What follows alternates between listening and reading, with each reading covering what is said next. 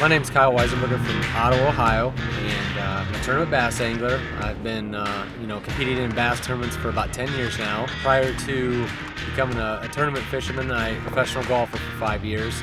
So as I had played professional golf, it was just time to move on. So I went back and got my degree, ended up getting a teaching position. Through that time, I really hadn't done much competitively. Once I kind of got away from the golf, I just felt something was missing, and that's when I ran into my friend Craig Burwell that kind of got me into the tournament bass fishing scene, and helped kind of fill that void where I can strive to win at something again.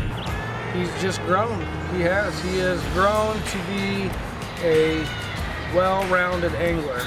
So from there, we continued to do team tournaments together. We traveled around Ohio. I eventually decided to try this on my own. I went out and bought my first bass boat and fished out of it for the first year doing these BFLs through FLW, and had some success that year. From there, just continued to apply for some sponsorships, and now I'm working with Peragon truck bed covers, nitro boats, Bass Pro Shops, Mercury Motor Guide, Power Pole.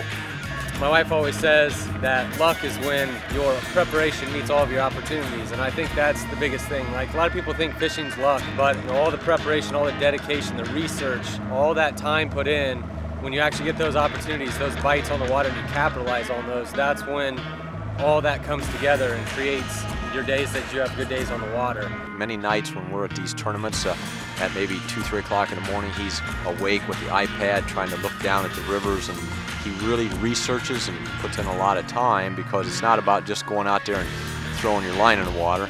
You've got to have kind of a game plan. And so before I leave for a tournament, it starts with my research and what I plan to do at the tournament, what kind of baits I need, what I need to wear for dress. Is it going to rain? Is it going to be hot, cold? And then as I continue to get all that ready, I load it up into my truck. That I have a Peragon truck bed cover. What I really like about the Peragon covers is that it's versatility.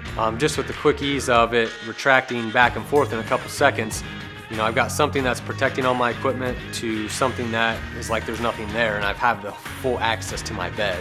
We like to support him as much as we can. He practices harder than anyone I know and tries to find all the different positives and different ways that he can get ahead of the field. That encouragement and support just gives me extra confidence and relaxation, that people behind me that care about my passion and what I do. And like I said, I could not do it without the support that I have. It's really a family thing, so we try to involve the girls as much as we can in it too. I got something for Carly. I got a trophy for Carly. Yeah. I know for a fact that if I didn't have that support system, I wouldn't be able to have the focus that I'm able to bring to these tournaments. First thing I noticed about him, he's real consistent, got a wonderful personality, he's won several tournaments, just speaks so well for the BFL. A lot goes back to just kind of giving thanks to a lot of the companies and organizations that have kind of helped me to get to this point. That gives me the opportunity to come out here and fish out of the best equipment and not have any disadvantages to the field. I run a Mercury 250 Pro XS, nitro boats, been there for me. I have a Peragon truck bed cover that is an extra, blanket of security, because a lot of times I'm carrying almost a full bed load of tackle and equipment.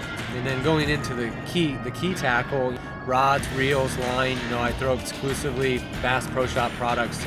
Time and time again after hook sets, that line is held up. All the little things that add up. If you don't have some of those products, sometimes it may cost you a fish. As I was raised, always give it your best effort. When you're done at the end of that competition, whether you are first or last, you have nothing to be ashamed of. And that's kind of the same thing that I try to do. I just always give 100% of anything that I do, whether it's being a dad, a husband, a tournament bass fisherman. When I walk back to my truck after I pull my boat out each time and say, did I give it all I had, and did I make the best decisions I could? I've won in my boat.